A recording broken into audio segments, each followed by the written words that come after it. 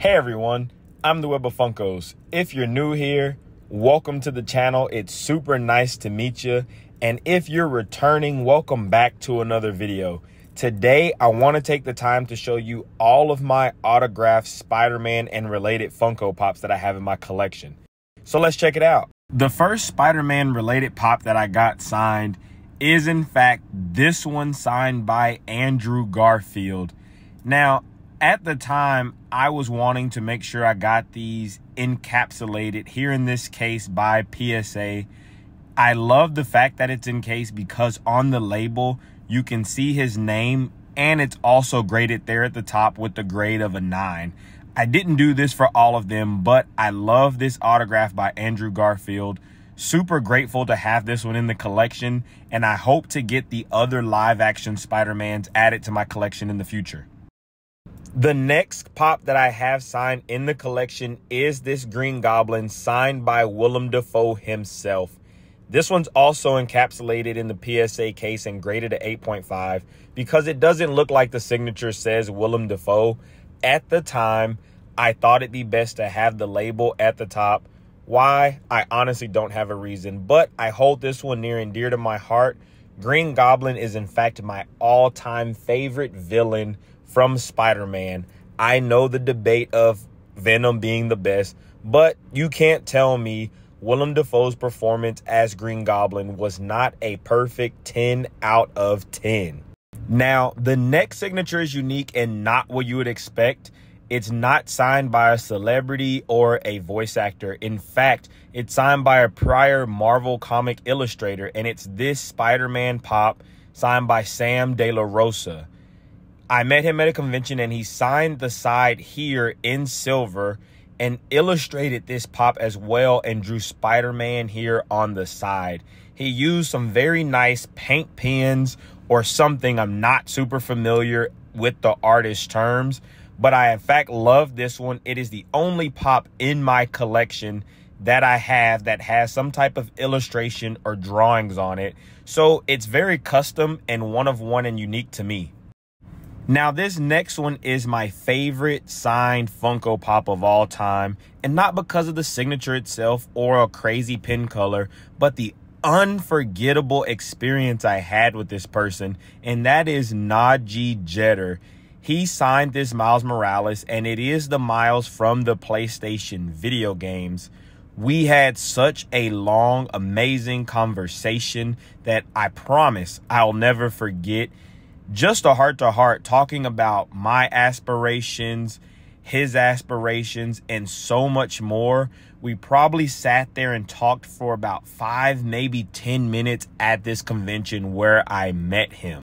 And to top it all off, a couple months after I met him, I went to San Diego Comic-Con, which this was last year, and I saw him again, and he remembered me. Of course, without the mask, but that man is just incredible. That experience I won't forget. He meets so many people, and the fact that he recognized me, pointed it out, and we almost picked up the same conversation that we previously had from months before that. The next pop I want to show off also is super unique, and it is signed by Sam Raimi himself. This is the Tobey Maguire No Way Home Spider-Man pop. But Sam Raimi is the director of the original movie. So he directed Spider-Man 1, 2, and Spider-Man 3. And it was a pleasure meeting him. He was extremely personable and nice. The most memorable part of meeting him was talking about how many people get pop signed. And I actually showed him the entire wall and my entire collection. This man was absolutely amazed and said he had never seen anyone have as many Spider-Man and Spider-Man related pops as I do. Now, this next pop I got signed, unfortunately, I didn't have the opportunity to meet this person in person. However, it is signed by Christopher Daniel Barnes.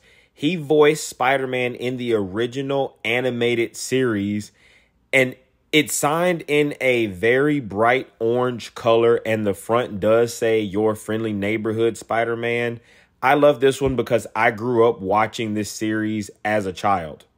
All right, this time I actually do have two pops in my hand, and you're probably wondering why, but they are both signed by the same person, and that is Shameik Moore. I got him to sign both of these Miles Morales pops since he voiced Miles in the movie, starting with this Into the Spider-Verse version of Miles Morales, which was the first one, and Across the Spider-Verse Miles Morales, the second movie. I met Shameik Moore in person, and this one I got signed literally about a week after the movie came out. And so I was super excited, and that's what enticed me to get both of these signed. Shameik was a very fun spirit to really meet. I took a photo op with him as well, so I do have that picture. But I will say this Into the Spider-Verse version of Miles as a pop is my favorite Miles Morales pop. And for the Across the Spider-Verse pop, I wanted to get my favorite quote. So I picked out Anyone Can Wear the Mask. And when Shameik asked me what quote I wanted, he was extremely happy and thrilled to hear that was the quote that I chose to get on this pop. Now, since we're talking about Miles Morales, the next pop I want to show is this Spider-Gwen signed by Haley Steinfeld, the voice of Spider-Gwen from the Across the Spider-Verse movies. I got this one signed literally about 2 weeks after the Miles Morales. She signed it in purple, which is my favorite color. And now I have the Miles and the Spider-Gwen that can literally go side by side next to each other in my collection. And that simply makes my heart really happy, just having that essential set pairing, and nothing can beat a great pair as a collector. And since we're talking about Gwen, I do in fact have another signed Gwen, but not Haley Steinfeld. This one is signed by Bryce Dallas Howard. I didn't get to meet her in person either, but I got this one online from $7 a pop when they were selling them in their signature series. This one is limited to 100 pieces, and that makes it feel even more special to me, just having that limited piece count and knowing that she didn't sign very many of these. And Bryce Dallas Howard did play Gwen Stacy in the live-action Spider-Man 3 movie that did feature Tobey Maguire. I do, in fact, have another pop from a Spider-Man video game signed, and this time it's Peter Parker signed by Yuri Lowenthal. I got this one last year at San Diego Comic-Con. Before they even put them on their website, I had the opportunity to meet him in person and get him to sign this pop. It's limited to 140 pieces. $7 a pop since I got it signed at the booth. Did put their sticker on the front still. He was such a nice guy. Actually, at that convention, he was right next to Najee Jeter. So again, here is another duo, another pair of pops that I have in my collection that will be sitting side by side and go perfect together.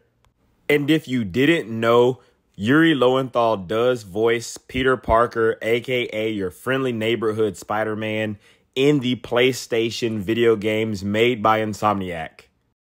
And last but certainly not least, this is my second favorite signed Spider-Man pop, aside from the Najee Jeter Miles Morales. This is Peter Parker from No Way Home, but signed by Marissa Tomei. And she actually signed the side of the pop here. The front does say, "With great power comes great responsibility." Her infamous quote right before she passed away in the movie. She was such a nice person to meet. Had a blast talking to her and getting the opportunity to meet her.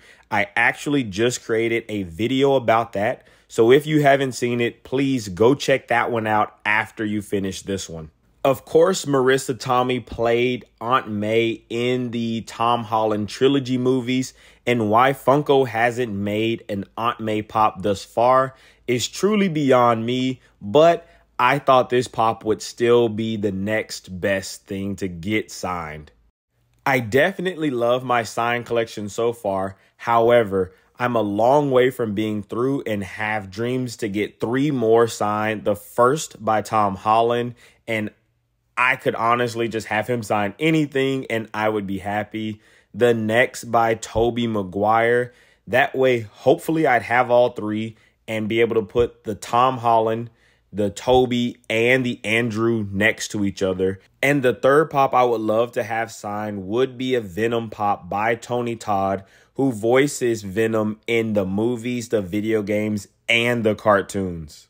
Thank you so much for watching this video and letting me show you my signed Spider-Man and related Funko Pops. If you enjoyed it, be sure to give this a thumbs up. Let me know in the comments what other videos you'd like for me to make. Hit that subscribe button, and until next time, I'm out of here.